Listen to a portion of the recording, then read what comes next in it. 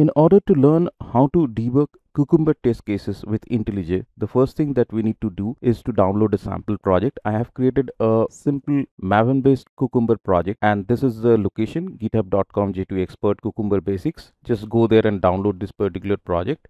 Click on download zip, extract the project. I'm putting this into a particular directory, just renaming it, removing this main part. Now let me go back to Intellij. Open, go to the project location, select the project, click OK. Maximize this. Let's wait for a few seconds for Intellij to initialize this project. Close all this. If I have a look at the directory structure over here under src, I have the test folder. As it is mainly with unit testing, I have not kept the main, and inside test I have the necessary files for Cucumber testing. I have the runner over here, and then under steps I have the step definition. These are all standard stuff. Let me first go to the pom.xml. Under pom.xml we have the standard definition for all the dependencies which are related to Cucumber. So you have the repository and the project, and you can see whatever dependencies we are using. Along with Cucumber I am using JUnit 5. And if I go to the runner over here, I have the suite. These are all JUnit dependencies. If I open, these are all from JUnit. And if I go to the step definition over here, I have created a sample test case where I would be adding two numbers, and the feature file I have kept here under resources. First, I want to clean this project and perform an install, and then I'm going to run and debug this. Let me click on Maven,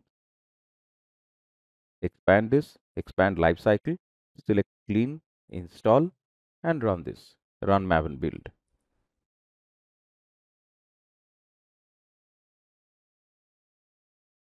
So for running and debugging purpose, there are two ways we can run test runner, as this is from JUnit like normal JUnit class, and we can do it from the feature file also. That is the second option. I'll come to that later on. First, let me do it from here. So right click, run Cucumber test runner.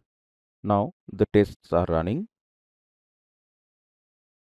Here, as I told you, one would be successful, another would be failing.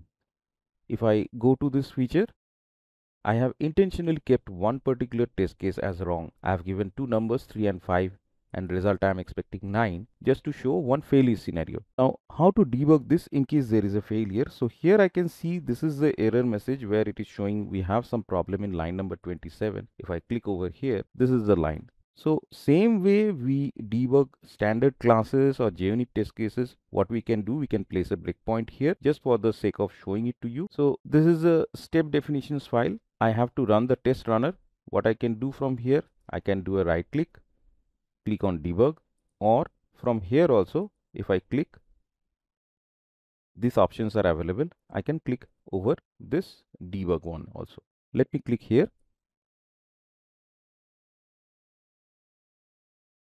Now, like standard scenarios, typical debugging cases, the breakpoint would be hit, and here if needed, we can inspect the results. I have the results over here. Expected result is 8. This result is also 8. So this is the correct scenario. The correct test case is running. Let me just bypass this, click step over, or rather let me click resume. Now this is the scenario where the expected result is 9, which was actually wrong, and the correct result or the returned result was 8.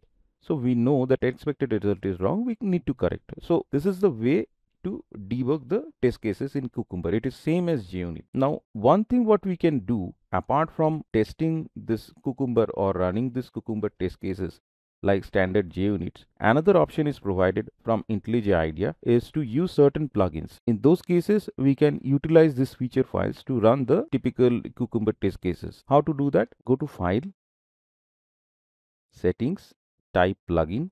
I have plugin selected over here. So here, what we can do, we can type Cucumber. In my case, installed is selected. Let me click on Marketplace. So this is the one, Cucumber for Java, not this Cucumber. If you see it is from JetBrains, this one we need to install. You can click over here or here. Make sure you select this one. Click on Install. Click on this button again. Click OK. It is going to restart Intellij idea. That is fine. Click on Restart. Intellij is restarting now. Let's wait for a while for the project to initialize. Still the scanning and all is going on. You can notice over here the icon of this particular file has changed to this green icon. The IntelliJ ID has identified this file as a feature file. So another plugin we should be ideally installing. Let me go to File, Settings. Here type Gherkin. This one is also from JetBrains. What I see, it is already installed, it seems. In your case, if it is not installed and the install button appears, please click on it. That should be fine. Let me click OK.